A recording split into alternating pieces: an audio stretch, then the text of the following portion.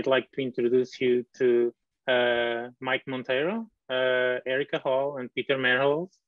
I think they need no introductions, do they? But they can present themselves if they like to.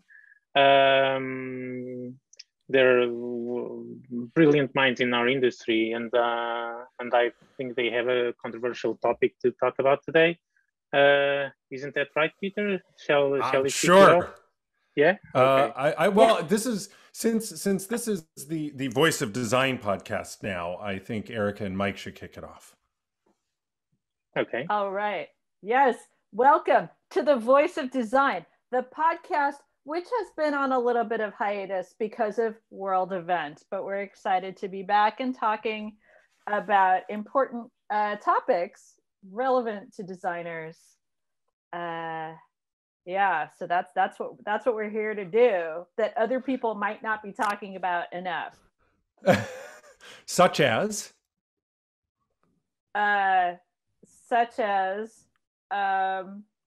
user experience. Is it a thing? That's not a thing. It's not a thing. That's not a thing. Next. We are all here to undermine the premise of any conference we're invited to. That's what we do. I hear we're now just the X stands for exploitation. That sounds right. Yes. Okay. Yes, there you go. There you go. I'm just going to be posting unionization links into the chat while you two talk. Is that okay? Yeah. Are they? No, we do have a global audience. Or are your unionization links relevant to people around the world, or is it focused on the United States? That's a really good point. Well, if for our Portuguese listeners, I would just encourage open revolution, which they're very good at. Yes. So, I guess since Peter, you are notionally our guest in our podcast space, which is taking place in UXLx Bruno's convening space. My first question to you, as one of the co-founders of Adaptive Path, pour a little out, which was explicitly a user experience agency from the beginning, right? Yes.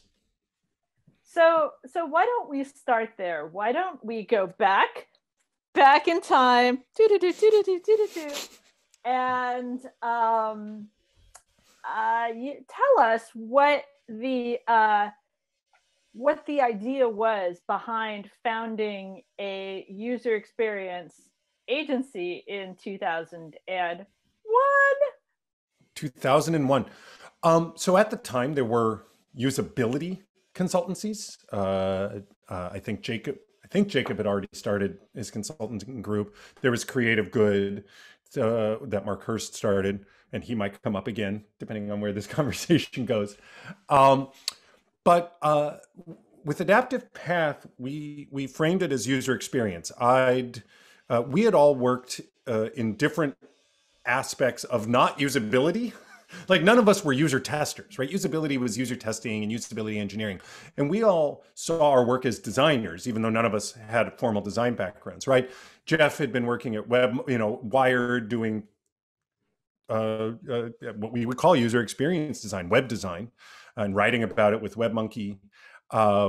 Janice had been at Netscape and had led kind of web design practices there. I had most recently been running design at ePinions, right? Mm-hmm. And so, and I had taken classes on user-centered design and was all hot up about that. And so when we launched Adaptive Path, it was with this idea of user experience. I'm trying to remember. Yeah, Jesse had published the elements of user experience, the diagram, not the book. He had published the diagram by that point. So we saw user experience as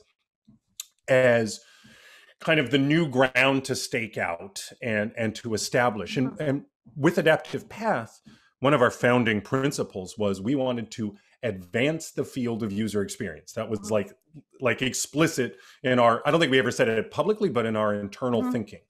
And so that's, we were, and the idea being, computers suck, technology sucks, all this stuff is poorly designed, it's a pain in the ass to use. We want to help fix that because we're all going to be using it more and more every day. So that was kind of the animating force behind Adaptive Path. Mm-hmm. Yeah, and I think this is interesting because weirdly, so the weird thing is I think you get to a certain point in life, as we have in this business, and all of us have worked at the same places, gone through the same organizations, hired each other for things. Yeah. I was trying to think of any friend I actually had that I had at no point had a transactional relationship with in some capacity.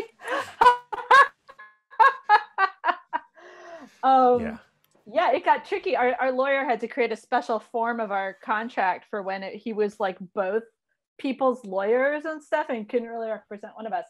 And so a funny thing about you and I, Peter, is that we did not cross paths, but you were at Clement Mock Design, right? Before it became it was Studio Archetype by the time I got there. It was Studio Archetype. Okay, back in the late 90s, ancient history. And you were at Studio Archetype, and then you left, and I joined Studio Archetype right before it became part of Sapient. And what I took away from that was not user experience. What I took away from that is that to do digital design, whatever we were doing, because Clement Mock was really engaged in a really what seems now is a super prescient and advanced way. Clement Mock was engaged in like design as a piece of business strategy, not just thinking about the user. And I think that I would say that would be, even though Adaptive Path definitely worked on the business side of things. Yes, I have one of those around here somewhere too. I think an interesting distinction is that we came at it as like, we're a design studio. And while our work was not totally dissimilar, and some of your work might have even been more business strategy, you were explicitly user experience. Yeah, I mean, so I think the evolution of Adaptive Path is an interesting, or has parallels with the evolution of user experience in some ways, right? Because when we started, we just wanted to do web user experience. We loved workflows and wireframes and sitemaps and that kind of stuff. Like that was exciting because that was new at the time. People weren't really doing it, and so that was what we got value in. But so often, clients would come to us with RFPs or whatever, and we would ask them, "Why do you want to do these things?" And they almost never had a good answer. And so we backed into strategy. Because after our first few years, we saw so much of our work never get shipped. And we realized it never got shipped because it never had the right context. And so we backed into strategy because we needed to make sure that the context was right to support the design work that we were going to do. We didn't want to be strategists. We wanted to be designers. We just realized we needed to be involved in framing the strategy such that the design was more likely to succeed. And I think that was true for a kind of a swath of UX practice over those, I was at Adaptive Path from 2001 to 2011 for those 10 years. So we went from being web UX people to kind of web strategy and UX people to some form of strategic design consultancy by the time I left in 2011. We were doing a lot of like, what's the future of X, the future of commerce, the future of banking, those types of projects became more and more what we were doing around the time I left in 2011. Wow. What did you think we were doing when we founded Mule, Mike? Me? Yeah. Oh, God. You just didn't want to have a boss, right? I mean, kind of. Part of it was creating a space. Part of it was creating a space where we could choose what we were going to work on. And I mean, that had been frustrating me. Working for other people was, finding myself working on projects that I didn't want to be responsible for. Like, I don't want to help this be in the world. So Mule was about that, a lot of it. The Hold on, sounds of San Francisco rolling behind you. Got a fire truck. And also, I thought the word design and the role of designers was getting really short-changed in this new digital world, because it was designed by the people who got there first. And those people were engineers. And I mean, it made sense that they got there first. And at some point they begrudgingly needed these people called designers. But it was defined in, but the idea of a digital designer was defined by engineers. So it's like, oh, bring in some people and make this shit pretty. And what really scared me was that designers were beginning to accept that definition of who we were. And I really wanted to remind those folks who we actually are and what we actually do. And for me, like, you know, stuff like strategy and all of that, that's all included in designing things, because designing things is, you know, figuring out how something works and what it achieves and how it affects. And all of that is involved in this big word of design. And I think we've got there. I think we all kind of understand that now, which is great. It's funny because one of the themes of the podcast that Jesse and I have been doing this past year is charting what feels like a bifurcation in that vision. I think there are many of us who still are practicing that big D design that you're talking about, Mike, and recognizing all the ways that design and design practices can hopefully positively affect the businesses we work with. But there's this other strain that Jesse's been sensitive to. I think he's been engaging a lot with more like junior designers, people who are starting in the industry, where, you know, you were talking about engineers just want designers to make it pretty. It feels like that's in this other strain that's actually gotten worse over time as these companies have gotten larger and they've gotten more and more designers. Those designers are simply turning cranks on asset production. And there's this weird bifurcation of design, sometimes in the same organization, but definitely as an industry. Definitely. So I mean, as the industry's grown, we've kind of run out of people to throw at it. So we've developed these we've developed methodologies where pretty much anybody with a little bit of knowledge about a thing can be plugged into that slot, and we can put them in that slot and use them for 8 months until they, you know, exhaust them, and then toss them out and plug another one in. Right. It's Erika? very Charlie Chaplin modern times. It really is. That's the, you know, from one of the silent films that was made in 2001 when we founded our agencies. That's not true. But movies were we're all in black and white in 2001 still. That's right. So, you know, in one of the animating themes that I think that is happening in a dialogue going on right now is this kind of taking stock of where we are with user experience. And I'm curious as to your take on it. I wrote something in response to what I saw going on, right? So you had Mark Hurst published a thing about user exploitation, right? And his kind of sadness over what he saw as kind of the evolution of user experience from the kind of positive activity of helping companies better understand people to serve them, to essentially what we see in most social media platforms, where it's how do I gamify human behavior to extract capital. On the podcast Jesse and I did, he talked about the dream of UX, and was it always a dream? Is it this figment? Were we right to even have this dream? I reflected on it on a post where I said, we're waking up from the dream of UX. Like maybe it was a dream and we're waking up and now we're embracing the reality. Like UX isn't interesting. 20 years ago, UX was interesting. Now, a friend of mine, Joe Lemontia, put it on a Slack I'm on. He's like, UX is furniture. It's just there. And we just do it because that's what you do.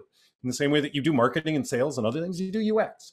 And so it's not special the way it was, which is both good and bad, right? It's great that it's accepted, but it's bad, I think, because some of the points you were making earlier, it's now just like interchangeable. What were you going to say, Mike? We're old enough that we were there at the beginning. So, and that was exciting to me because we were kind of like, Norman might disagree, but well, God, you almost got me to say something terrible. F, J, and D. Did you almost go there? Okay, we were there close enough to the beginning where we were helping to define this shit. Like, you know, I don't have a degree in this shit.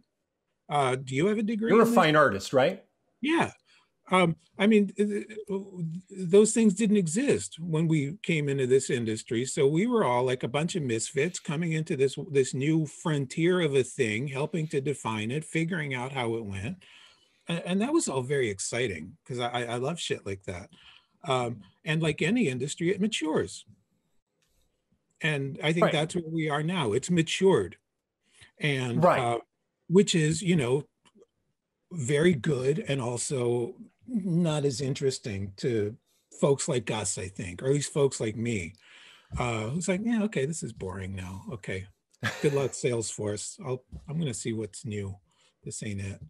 But no, I mean, this is a cycle. Industries show up, and then, you know, they're interesting to some people, then they mature and they're interesting to another group of people. It's like people who build companies and people who run companies. Mm-hmm. Yeah. And I'd say the one of the big differences is I would say personally, I never bought into UX as a concept. Like, I saw the things that you were, the ideas that you were advancing at Adaptive Path, I thought were important, but I always thought that framing was limited because we were all working on digital systems design. And I felt that the framing of UX was a way to kind of do this hygienic carve out where you didn't have to worry about the whole system. And I think that framing, and I won't put this on you because I think the work at Adaptive Path was in general principled, right? The choice of clients and things, and the values you advocated for were good values. But I would say people have used that framing to kind of pretend like other participants or people influenced by these systems, what in business are called externalities. It was a way to ignore those, right?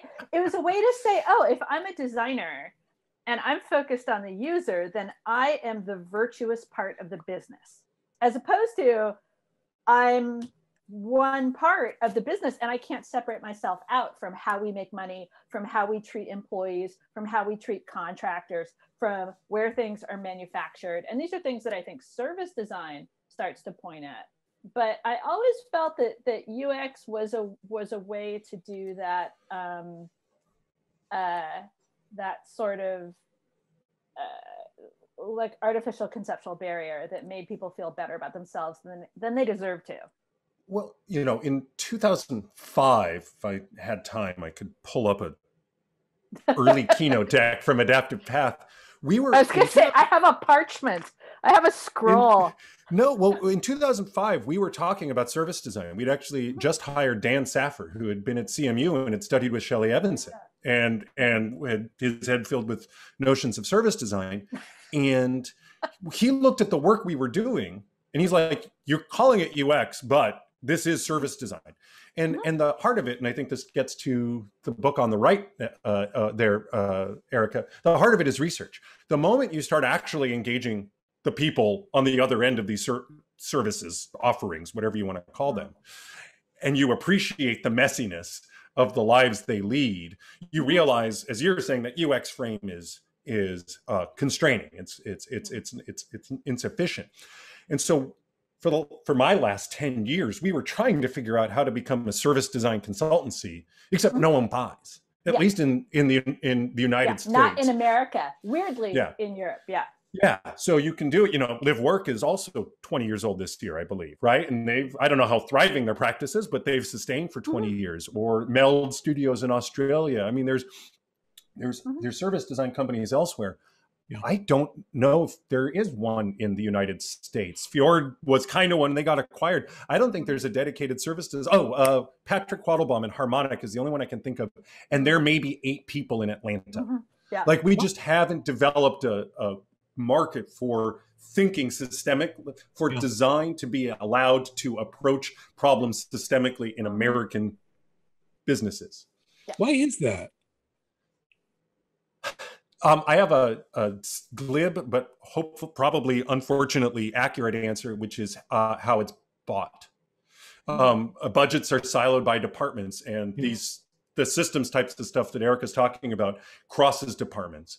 And so unless if you're being brought in by the CEO, anyone who has whatever budgetary authority you're engaging just doesn't have the ability. They could pay $1 million for a service design effort, but they wouldn't, because it's going to benefit people that aren't in their department. And so why would they do that with the limited funds they have? Yeah, I remember, first going to Europe when I was, doing the talking thing and meeting all these people, and they were all service designers. And I'm like, what the hell is that? And they'd explain it. I'm like, oh, that makes a lot of sense. Why don't we have that? Service design and bidets. We need to get those over here. And I think the other, so the second difference that is a little less glib is both Europe and then I'm talking to friends in Australia who do service design work, about half their business comes from public institutions, the government typically. And in the United States, our public institutions don't buy design. Well, we just recently got a government, so maybe that'll change. Hopefully, we'll see what changes. But even under Obama, I mean, things were better, but it's not like you saw all this really interesting public service design going on to help people access healthcare, to help people improve their communities, or the kinds of things that service design in Europe and Australia, they're working on. How do we make life better for citizenry? And that's just not something that Americans think about. The U.S. Digital Services was beginning to go down that path until they got kneecapped. It pains me. It pains me to think of where they might be right now if they hadn't lost the last 4 years. Right. True, but with both USDS and 18F, those are still. They exist not because of design. They exist because they're trying to save costs of technology. And the people running it understand how design helps manage technical spend. But it's not about citizen experience. It's about healthcare.gov tanked. And we can't let that kind of thing ever happen again. Right. The theme of this podcast has now been, let's talk about how dysfunctional American design is to a group of Europeans. Well, do you want to steer us in a new direction? No, they have to let me in. If I want to go back, they have to let me in. That's true. It's true. Well, I don't know what the pandemic rules, the border rules are at this time. I mean, it's tricky because I think what you said, like what you framed as a glib answer, Peter, I think is the right answer, which is how something is purchased is incredibly important, like in terms of defining how that service is provided. So, I mean, that's so important. I feel like, and this is something that when I was on your podcast with Jesse, this is what is interesting to me and what I talk about a lot is the extent to which designers, however they define themselves, designers who are working on these digital systems that are becoming more and more, not just like interwoven with the business or the government or the organization, but substantively are in digital terms, that business, that organization, since so much of life, especially now, is rendered on the internet. Designers don't learn enough about business as part of their design education. And I think I don't think they learn anything, do they? Like anything, yes. Not even a little. They learn nothing. They learn this set of like fictional principles, and it's like learning a mythology. It's like learning physics from, you know, Ovid's Metamorphosis, and then being released into the real world. And I think that puts everybody at a huge disadvantage for a couple of reasons. One, like designers think like, oh, I'm inherently, because I care about the users, because I want to empathize with the users, my work is somehow inherently good, even if I'm working for an organization that makes its money in what we might call an ethically suspect way. Well, I don't work at that department. I don't work in that department. Yeah, I've had conversations with people where they're like, oh, we're better, we're somehow better than the rest of the business. And that actually, having that attitude makes it less likely that you're able to actually influence people. And so what I end up in my research, like sort of training and consulting practice, is often like helping a lot of confused designers and researchers, you know, put on the they live glasses or see the matrix or whatever, and realize like, oh, this is why you haven't been able to have influence, because the way influence and design choices work in an organization is fundamentally much different than the mental model of your practice that you've been handed in an environment which is not that. Right. So, you know, when you were on our show, you used the phrase, the business model is the new grid, which is a great meme and possibly the title of a book. And it reflects this, what you're talking about in terms of, instead of designers worrying about snapping to a grid, they need to worry about snapping to their business model and how they might be able to influence and impact the business model. Yeah. Something else, though, that's less specific about business model, but about business, is one of the things that I learned. One of the things I didn't understand until I became a VP. There's this thing. Have you ever watched The Simpsons and Homer becomes an executive and he gets access to the executive washroom and there's like the string quartet and the birds and all that kind of stuff? What's sad is that there's truth to that like when you cross this threshold from director to VP in many organizations, things become apparent to you that you just had no idea about and that they didn't tell you. And one of them, when I became a VP, I had to start working with the finance folks, the CFO's department, and planning budgets and headcounts for my organization.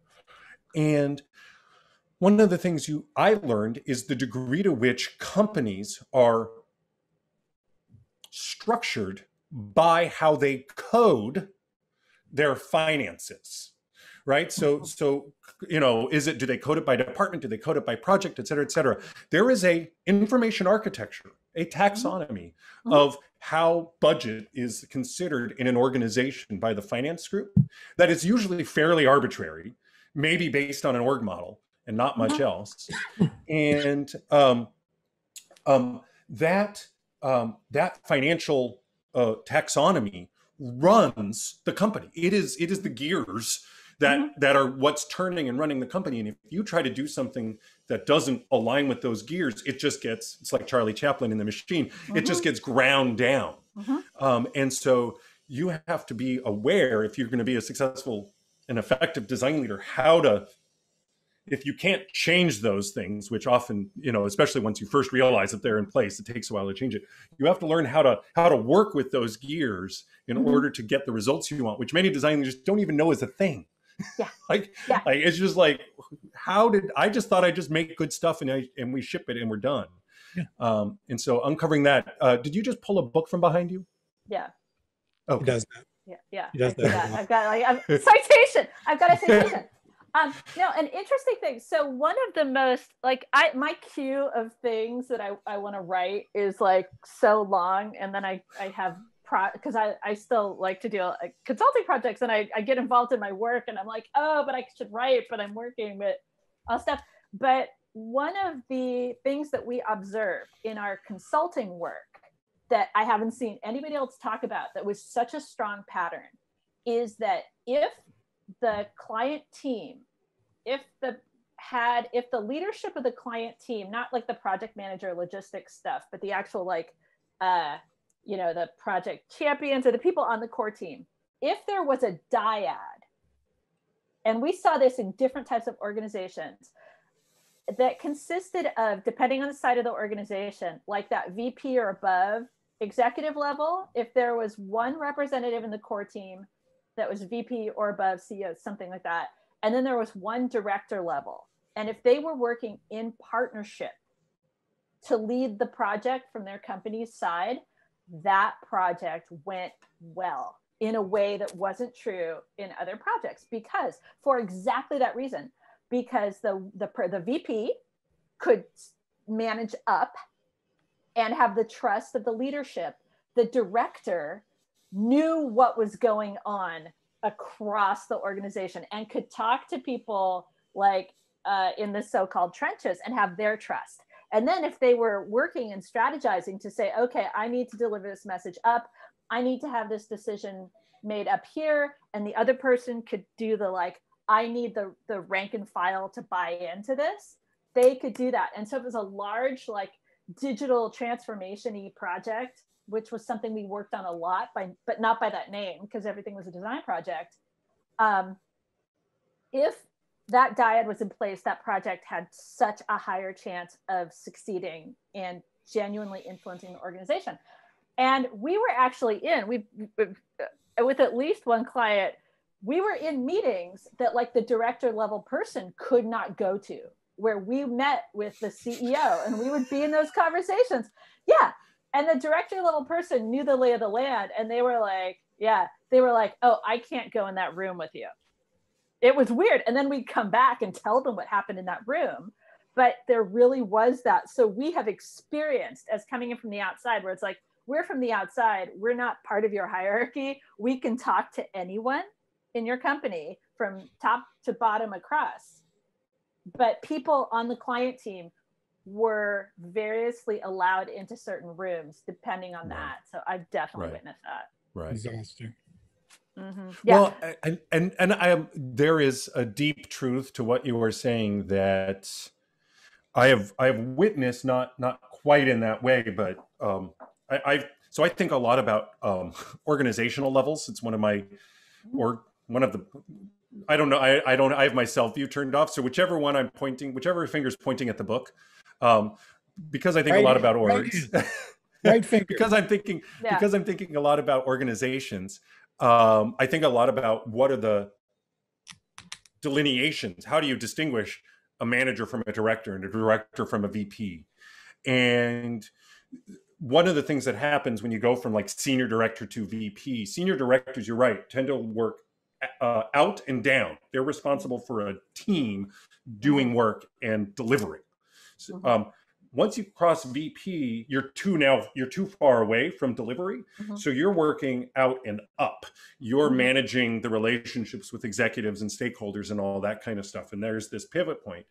And I hadn't thought about it with what happens if you get these people, one of each working together. You basically get now a 360 view that neither one of them has access to before then. or a heart, yes.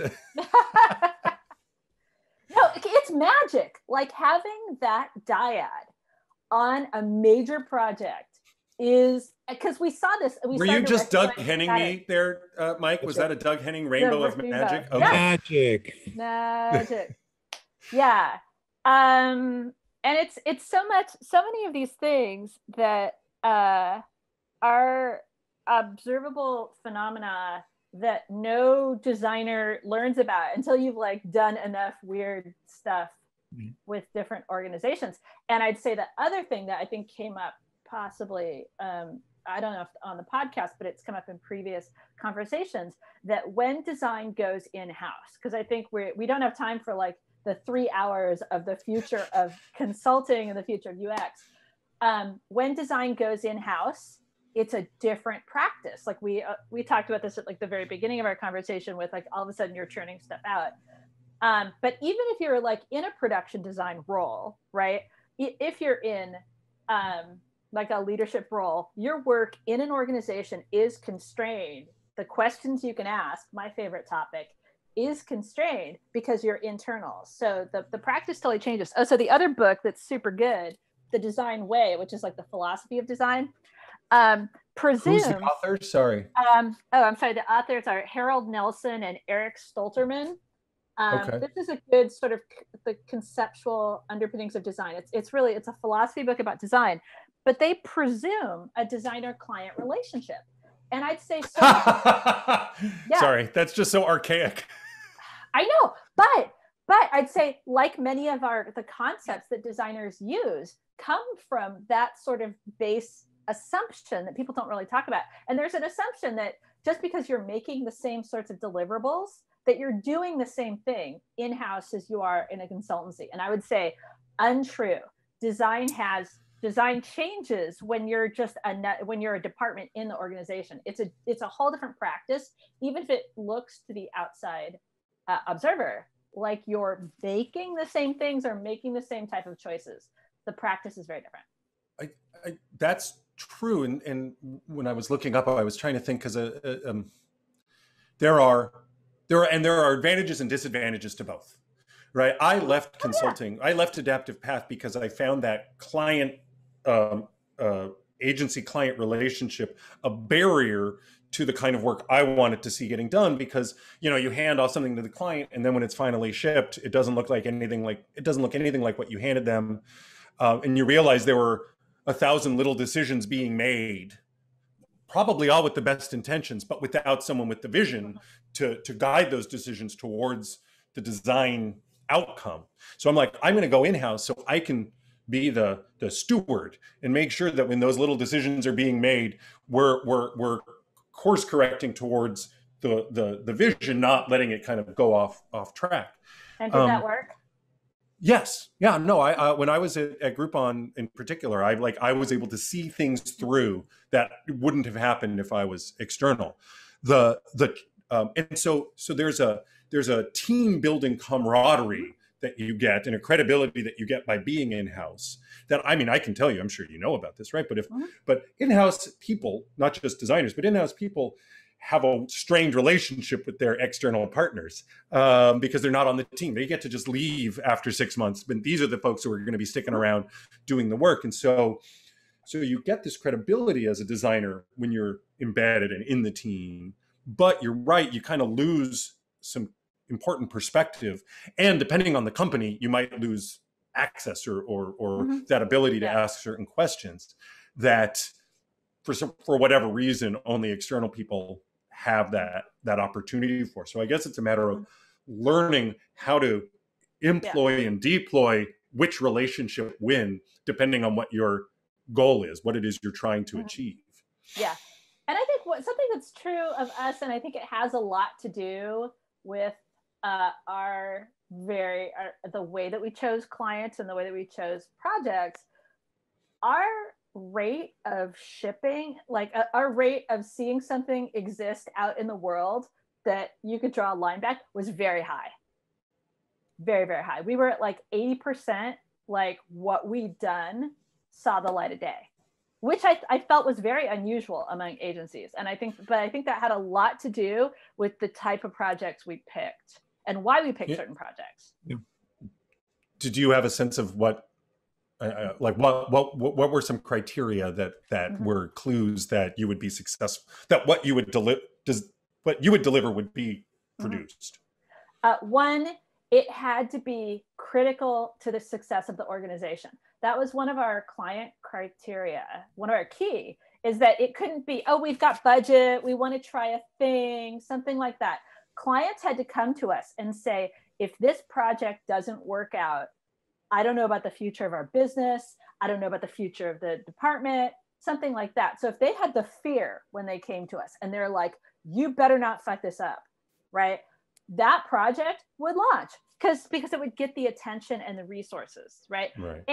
We didn't work, we never chased after big brands, and we never chased after Fortune 50, Fortune 100 companies, because the couple times we got involved in that, a lot of times we'd find out we were one of 70 parallel initiatives, and that wasn't interesting, right? It's not interesting to do something, and the shiny, the sort of big brand stuff, those people were always internally just a heinous, toxic shit show. So we would find people who were like, oh, you're trying to do, that's a technical term. Yeah. You're trying to do something in the world that we think is good and useful, not just like we did on a lot of nonprofits, but not necessarily. And this project is important to your organization in some like make or break kind of way. And then it didn't matter how big the organization was. It mattered that they could afford us, right? Right. But given those criteria, and I think those, because we stayed consciously small and stayed focused, we were able to have those criteria. And if a client met those criteria, the chance of it launching were very high. So, and I don't know if we have to wrap up or whatever, but something you said there, right? If this is core to their business, like if they're going to suffer if this doesn't work well, I'm wondering how, if at all, Mule was held accountable for the success of the work. Because one of the issues you see again and again with design and designers is they love authority and they hate accountability. Yeah. Want to make all the decisions, but they don't want to be held responsible if it doesn't work out well. That's a generalization, but one I've sadly seen true over and over again. Yeah. And that's one of the reasons why design can be marginalized, because designers don't actually end up signing up for accountability. Do you share some accountability when someone comes to you with what they consider business critical, or how is that manifested? I would say it was totally reputational, right? Because I know some clients talk about like, oh, we have a guarantee, we have certain metrics. Most metrics are bullshit. And a lot of times the design, like the part that we're actually responsible for, you can't tease that out. You can't go to this ROI of design place. But we made a commitment very strongly that we would make our best effort, that our part, we would hold up our end of the bargain. And it was purely like, everybody wants to find a formula. Everybody wants to find a metric, like a number. But like, I think we're just like qualitative to the core, that it's like, okay, you made your best effort to help us do the thing we needed to do. Because we were never solely responsible. And we would tell people where things might fail, because everything fails at some point. So, we'd build things to the best of our, ability with, the research and all the blah, blah, blah. And then we would tell people it might fail here, here, here, or here. So let's make sure that we have plans in place to make sure that we know what to do if any of those should happen. But the idea that, we've never told people like, this is perfect. It's like, this is going to be interesting. And here's some things to watch out for, and here's what to do if any of those should happen. And I'd say helping people learn and helping people see their work through our eyes. We've had clients come back to us and say things like, oh my God, I've got your voice in my head yelling at me. And this, depending on which one of us they were the most scared of, it would be it could be either of us. They were more afraid of her than they were of me. Oh, I'm more afraid of her than I am of you. Yeah. But that's because I'm smart. So I'd say that's where accountability came in. It was that commitment. It was that like, we have decided that we are going to work together on this. We're going to tell you what the limits of what we can do for you are, and we're going to give you advice. And if you ignore our advice, go with God, my friend. Right. Go with God. And we try not to overpromise in terms of, like Mike said, when we completed the project, we'd say, okay, you go forward and you have to continue learning and evolving the system. And the most successful projects were the ones where it wasn't exactly the same 2 years later, but they said, oh, we learned some things. And within the system that you helped us develop, we were able to adapt to new information, because that's the mindset. So it wasn't like, oh, you guys were totally right about everything. It was like, you guys helped us be able to become a learning organization, and you didn't hem us in to this system that had these like assumptions that the world was going to remain the same forever. Right. Yeah, that's great. It was funny at Adaptive Path, we didn't do kind of this type of analysis, but Jesse and I Jesse used to always be frustrated that about half of my projects would kind of get shipped roughly as we designed them, and almost none of his. And he was like, why does that, how does that happen? I'm like, I don't know. I also think, not to, in that case, I tended, I think, more towards pragmatism. If I and it's one of those kind of double-edged swords as a design leader. You want to be a visionary and idealist and encourage people to strive to achieve more than maybe they think they're able to. Yeah. But my pragmatic mode is like, I want to make it better. This conversation I've been having with the client I'm currently working with. We might ship the latest iteration of a feature. Everyone looking at this latest iteration it's not good. My question is it better? Because better is better. And I'd rather put something better out in the world that's not good than just leave whatever is even crappier out in the world. Like if we're going to have to make I don't want to hold out for some hopeful amazingness if that we will probably never ship. I'd rather just, let's make it better. And every step a little bit more, maybe we'll someday get to good. Digital systems are never done. That's the thing. Well, and the part of the system that I think we were always very good at accounting for was the human side of the system on the client side.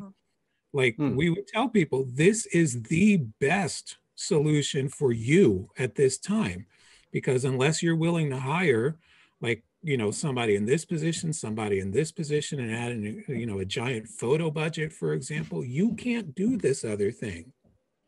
So this is the boat that you can row. And we will design that boat for you. But we are not going to design you a yacht because you only have 3 people to row it. You don't row it. Jesse and I used to, he would try to get them all excited about the yacht. And they were down here and they just couldn't bridge that gap. And I'm like, here, how about a better dinghy? Right. Yeah. I got you an outboard motor. Yeah. And I mean, the thing that we used to tell people is like, we can design you something that's going to look fantastic on day 1, but we need to design something that's going to look great on day 647, which means that it needs to be something that you can keep up with and you can manage. Well, and that was, thinking back to Studio Archetype, one of the things I was conscious of after leaving Studio Archetype was that era of design firm just did not give a flying fig about whether or not a client could maintain the brilliance that they were delivering them.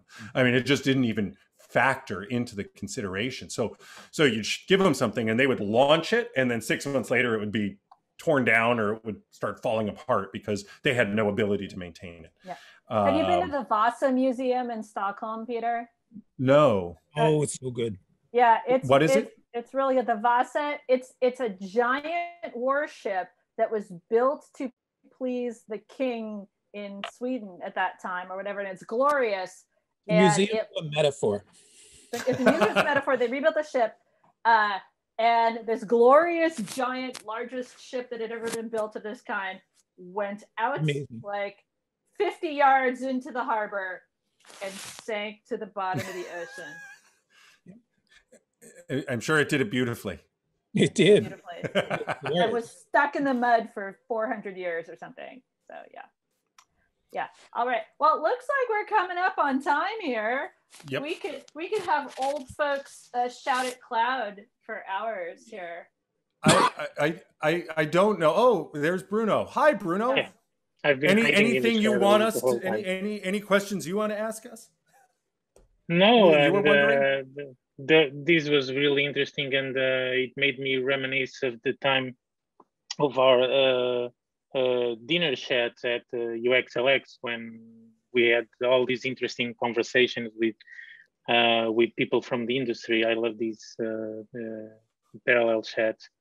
And I think most of what you've discussed is stuff that we experience as well, this side of the pond.